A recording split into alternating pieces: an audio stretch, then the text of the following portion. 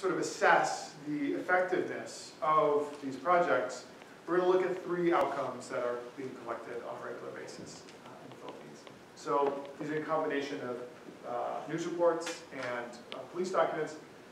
We're able to figure out to what extent there are attacks that are carried out by jihadist groups, which in latter years declared allegiance to ISIS, especially Abu Sayyaf. Similarly, we have information about criminal violence. And criminal violence is kind of a catch-all term for any kind of criminal activity that also includes violence. So kidnapping, extortion, burglary, things of this nature. And then lastly, we have violence that's associated with the New People's Army, the armed group associated with the Communist Party. So let's look at the first chart here. So as I mentioned to you, this expansion took place leading into 2013. So the big vertical bar here is kind of dividing the pre and post zones here.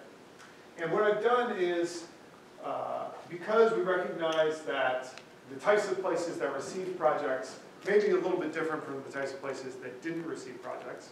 And in fact, they differed on 2 main variables. One, if you were politically connected, you were much more likely to get a project. And secondarily, if you had higher levels of jihadist violence, you were more likely to get a project. I was able to match them in 2011 and 2012. So if you notice here on the left-hand side, both the group of villages that had a project and the group of villages that didn't have a project look identical. And that's using a sort of a technique called matching. And then when we look afterwards, we see 2 very different trends. So in the places that received a project, it's kind of a flat trend. Essentially, there's a slight increase in the level of violence, but it isn't statistically significant from a completely flat thing. Whereas in the places where no project took place, there was actually a reasonably large jump upwards. So by making this comparison, the sort of apparent effect is that actually these projects successfully reduced the level of jihadist violence in these zones. Now in comparison, when we look at the level of criminal violence, again, we're matched in the pre-period. So in 2011, 2012, they look quite similar. We see exactly the opposite trend. So in the places where there's no project, there was a slight decline. Whereas the places there were projects, there was actually a slight increase in the level of criminal violence. And then before we talk about kind of why this took place, we'll lastly look at what happened with NPA violence associated with the Communist Party. And in fact, we see no effects in either direction. So pretty flat, obviously, because of the matching beforehand, and flat afterwards. So why did this take place? Why do we recognize this? So here's a sort of a summary of what took place.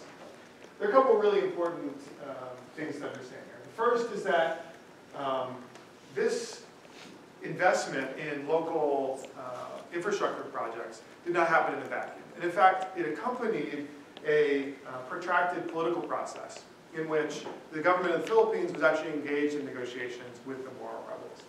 And in fact, in 2014, not too long after this program was inaugurated, we actually saw a peace deal. And so the fact that these projects managed to reduce violence was sort of matched with this legitimate political process. And so you can see here, members of the Moro Islamic Liberation Front here shaking hands with negotiators from the government.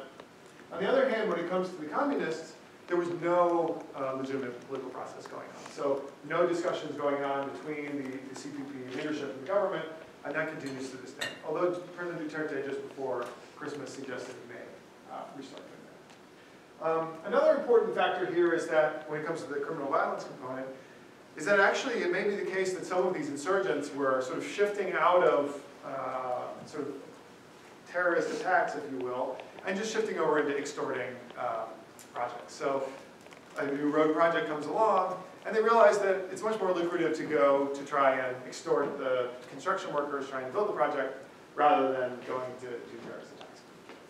So there appears to be some kind of trade-off between these types of violence. Okay, so let's now briefly talk about the Afghanistan case. So the companion program in Afghanistan, known as the Commander's Emergency Response Program, was first authorized in 2004, and they spent multiple billions during the 2004-2011 era. And to give you a sense of kind of the trajectory, the expenditures here very much match the levels of troops that I showed you in that large chart. So in the early days, when the government was still very focused on Iraq, it was a relatively modest investment that they were making in this program. Once the Obama surge begins, though, we see a huge amount of money flowing into the CERT program in Afghanistan. And just to kind of see where these activities were spent, it was throughout the country, but primarily in Pashtun zones in the south and east. And importantly, these projects were spent, these local, sort of small infrastructure projects, were implemented in two different kinds of places. So the first kind is what we might call it controlled, that is government controlled, or controlled by US military and Afghan military. And also places that are contested, so where the Taliban, Haqqani Network, and other insurgent groups are contesting control. And the level of control was largely determined by the number of troops that the US in particular were able to deploy in place. So to give you a sense of what the footprint looks like in these different places, in Khost district, there was this humongous installation. I mean, it's not even that large. It's a forward operating base called Bob Salerno that had about 1,000 troops, which is about a battalion. In contrast, in these contested areas, which are kind of more peripheral, a typical foreign installation looks like this, a combat outpost. And this particular one is called Kalkiting in Nuristan, and there you have like a platoon. You have like 60-ish guys that are there. They're living in tents, and therefore they're much more vulnerable to being attacked. And so we look at two different outcomes. So the first are improvised explosive devices, those bombs that I pointed out to you earlier that can, flip over and sometimes destroy vehicles. And then second, all bombings. So these are bombings that are carried out against any target, not just foreign troops.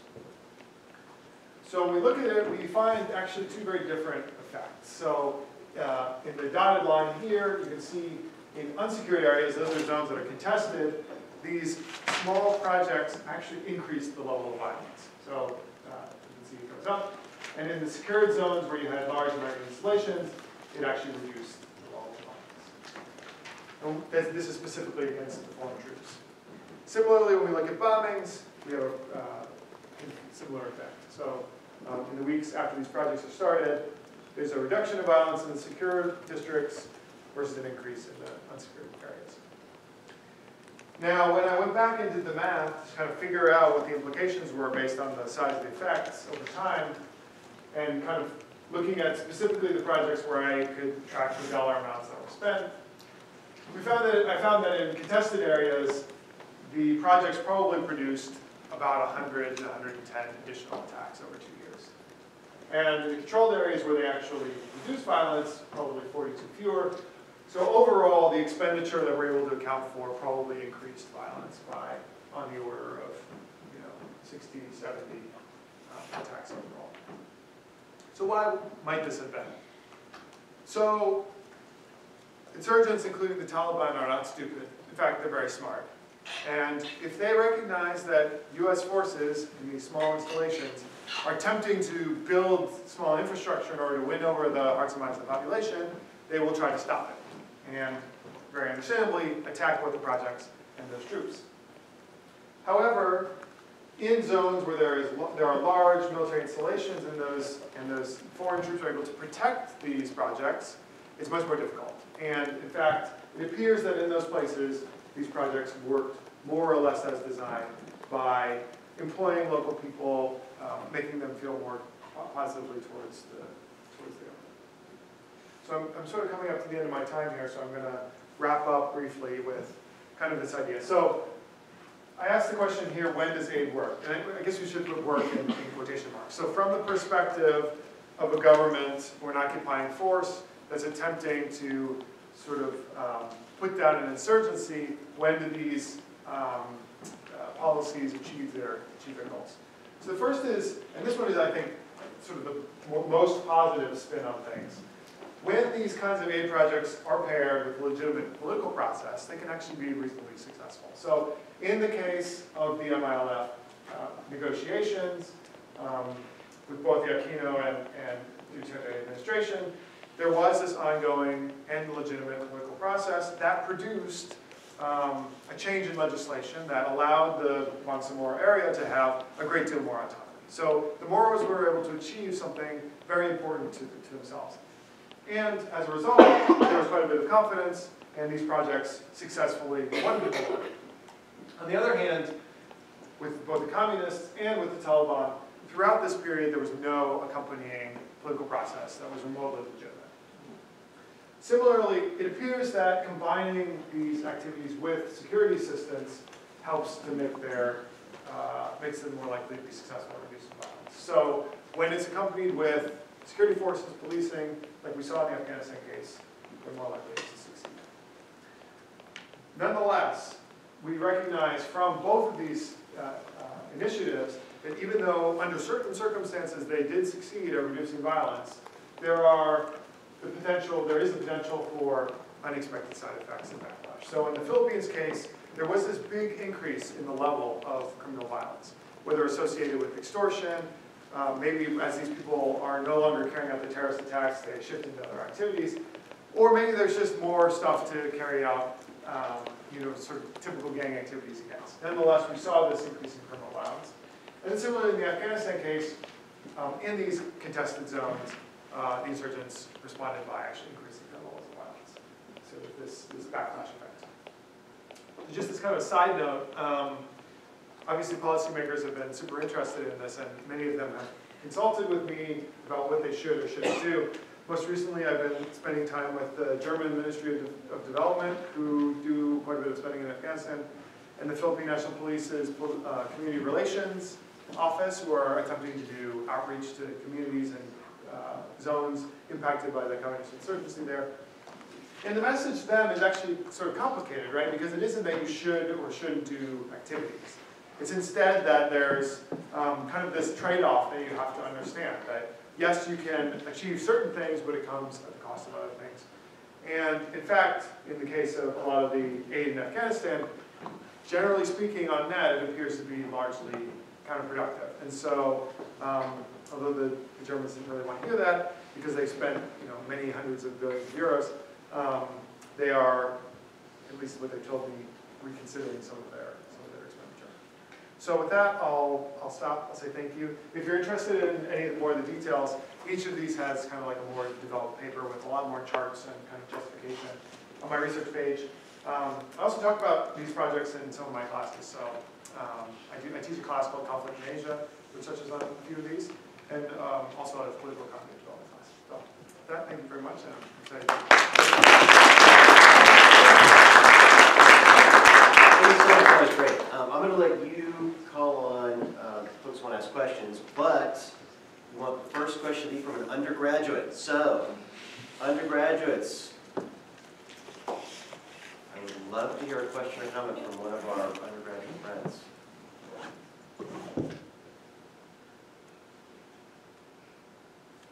Great, go ahead, please. My name is Grace, and this is kind of less about the particulars of the research, but just out of curiosity, what made you choose those particular regions as opposed to, I know you mentioned others. So I went to Afghanistan in 2012 to do a research project on natural resource related conflicts. And once I got there, it became clear that this kind of foreign investment was also a major driver of conflict. And so I wrote a separate paper on the natural resource question, but then got really interested in learning more about this. So from 2012 until the present, I've worked on this repeatedly. But one thing that happened is after the sort of withdrawal of troops and kind of the change in the environment there, it's actually become quite a bit more dangerous, unfortunately. And so then I started looking for other places to work. And the Philippines, so all the Philippines work that I've done has been jointly with a colleague at the University of California, San Diego, who's Filipino himself. And as he said to me, Renard, we in the Philippines, we've got communists, we've got Islamists, we've got this crazy drug war. If you want to study conflict, this is the place to come. So since 2016 or so, I've been working with NICO in the Philippines. That's kind of my origin story.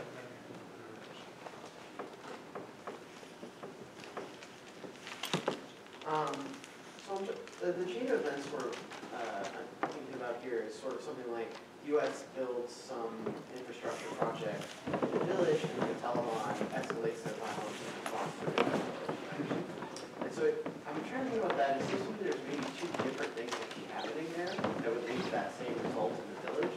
One is that the actual total number of Taliban attacks is increasing, right? And this is just causing more local attacks nationally. The other is that they were going to attack over here. Now they attack in that village because of that development project, and it's just moving the attack from place to place, but not increasing the total number of attacks. So the way I get at that, so the analysis that I did in Afghanistan was actually at the district level, in part because of this displacement question. So there's sort of two answers. One is, I think there's a lot of displacement within districts going on, but when I look across districts, I actually don't find any spillover effects. So it appears that generally speaking, because the interesting thing about the Taliban is that it's actually not a very vertically integrated organization, right? So they have these different cells in different places, each province has its own shadow governor, and even districts have kind of semi-autonomous leadership. And the reason for that is that they're getting killed all the time by special forces, both Afghan and US. And so they kind of maintain this cell approach. So I actually found that between districts, there's almost no displacement. So if you have a kind of a project here in this district, it's not the Talibs or other insurgents are coming over and attacking it.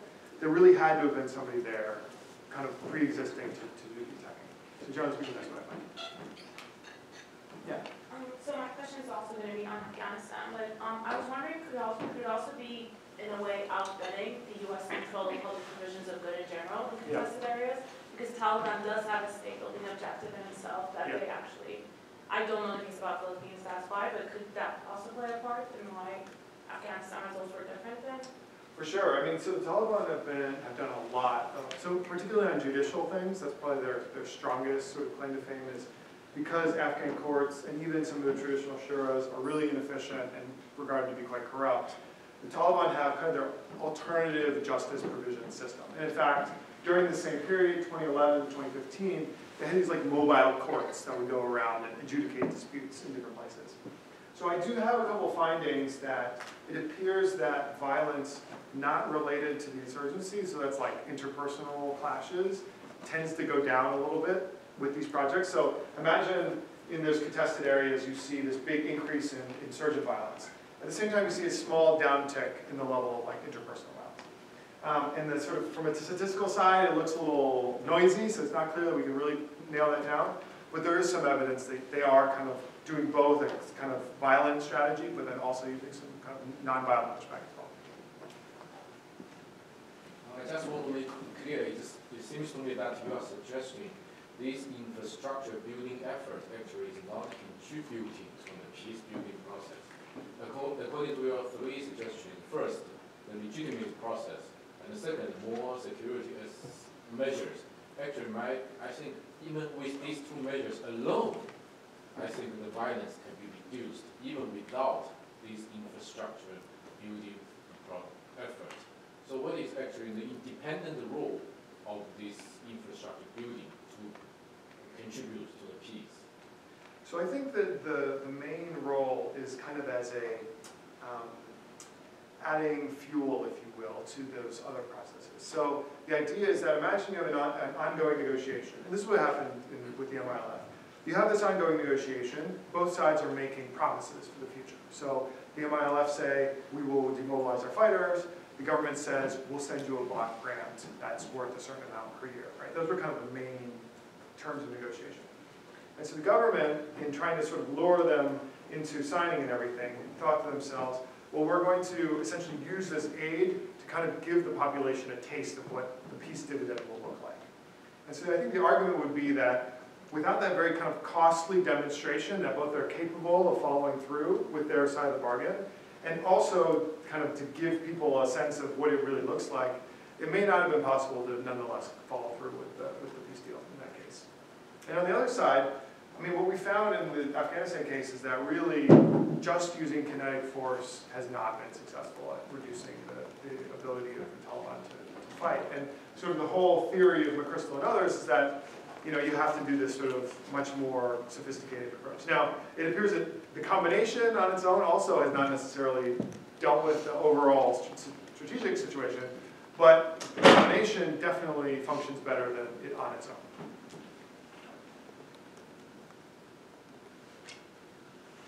Do you think that, well, the Philippine program was a government program, right? Yeah. Whereas the American one was a US program. Do you think, So just to sort of clarify, so it was officially a government program in the Philippines, but a lot of it was foreign money. So for example, from the World Bank, from the Japanese. And it's always hard to kind of like tease out in what ways the US is involved because they sort of have their fingers in many different situations in the Philippines. Sorry, I interrupted you. yeah, so like the question is like, does it matter like who implements it? Like to present, like maybe people use different strategies when they see that it's your government that actually implements it, whereas if it's a foreign force, like the Americans, they may change, like become more violent, whereas the other one, they force more crime. Yep. So I think that's true, and many scholars would agree with you. I think the countervailing argument would be that many Moros kind of regard the Manila government as a foreign force, and so that not that different from someone else. Christians from far away who are coming to try to impose their will. That said, you know, folks that are from Manila or involved in the Filipino government are much more likely to have some experience that's relevant, cultural affinity, language abilities, all this kind of stuff makes it much more likely that they can, kind of on the information side, on the soft skills side, much more likely to be able to do the job. So your findings, do they have any relevance to what the lessons, are they consistent with why some of these things worked in Malaya and didn't work in Vietnam? I think there's something there. Obviously historians argue about this quite a bit, but one of the things that the British did in Malaya that's very different from what the US did anywhere was a very sort of punitive, well, two things they did differently. One, they actually did mass population displacement, right? They essentially took almost all Chinese communities from the peripheral zones and moved them to KL and to these new communities, right? So that was like a very extreme action that like the US was not willing to do, either in Vietnam or in the Afghanistan case. The second is that they engaged in a much more aggressive kind of like denial strategy where, you know, they basically stopped in many cases like food, all kinds of goods from going into known zones of sort of sympathy, right? So in some sense, maybe the argument one would make is that you either have to be incredibly brutal or you have to be kind of like very accommodating. And kind of the US wishy-washy strategy where you do a lot of atrocities and then you also kind of sort of try to win over people's hearts and minds is not going to be successful. From like a very strict military perspective. I'm not saying that normatively I agree with any of this stuff. So, I mean, that's one way maybe to think about it. And the ethnic question? In the Malaya case, you mean? Yeah. So, I mean, that's a big difference between these Sure. two cases. Well, I mean, the huge Chinese settler population pre-existing was a major difference, right? And, I mean, Afghanistan and Philippines both have quite complicated ethnic layouts, right? And the Taliban were primarily Pashtun, but they also were allied with some other Islamist groups. In the Philippines, you have the Moros who, you know, in some sense are ethnically distinct, but only some